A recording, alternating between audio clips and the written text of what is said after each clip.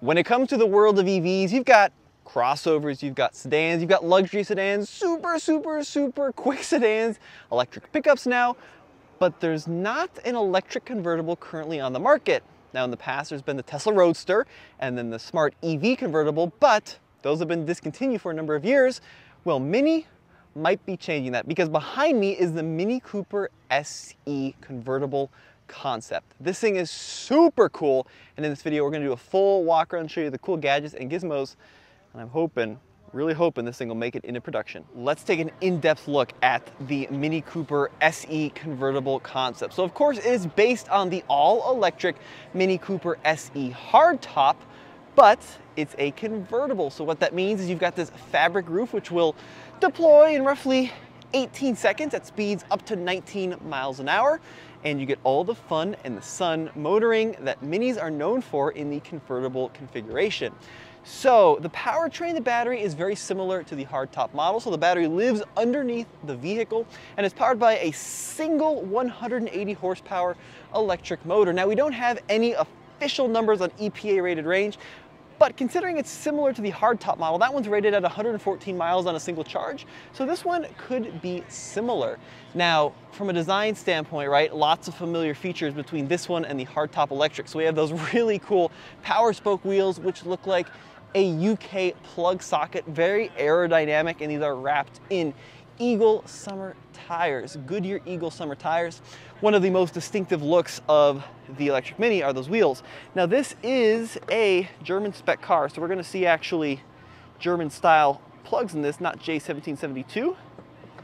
But here in the US with CCS, the Mini can charge up to 50 kilowatts at a DC fast charging station. But the coolest part about this car, definitely in the interior. Now this is one of my favorite things about these newer Minis is all the incredible interior configurations. And this one is this kind of yellow plaid. Just looks amazing, and it feels like a wool, which is really fantastic.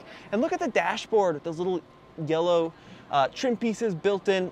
This of course has the big screen, still has the start button down there in the middle. That right there is your regen button. Park, reverse, neutral, and drive, single speed, direct drive because it's all electric. And then up there, those are your little roof controls to retract the roof and put it back up. This car actually has some kind of cool contrasting features like the bright green on the door wells, which is cool. And then there you've got like those unique floor mats. You got the bright yellow mirror caps. And then the Mini team had a little bit of fun with this toy is electric there on the side and also on the front bumpers. Full LED headlights. It's got a hood scoop, baby, because it's a Cooper S, even though it's all electric. Gotta have the hood scoop. Looks fantastic. Some shiny black finish on the front, and you know, just pretty typical Mini stuff. You got the Union Jack taillights, you got the Union Jack there on the convertible top. This thing is so rad though, because currently on the market there is no electric convertible whatsoever. In the past there has been the Tesla Roadster, and then the smart EV was the only other electric convertible to make it to market. Now this is still a concept, but it's looking pretty close to production ready. The great thing about this, right, this isn't a hack job where they just remove the roof, because Mini already makes a gasoline convertible, so they have all that technology in place. If they wanted to produce this, they absolutely should. This is very cool. In the back, we've got the wind deflector. We got the deployable roll protection there. And yeah, if they could price this thing at like $35,000, $40,000, I think it'd be a huge seller.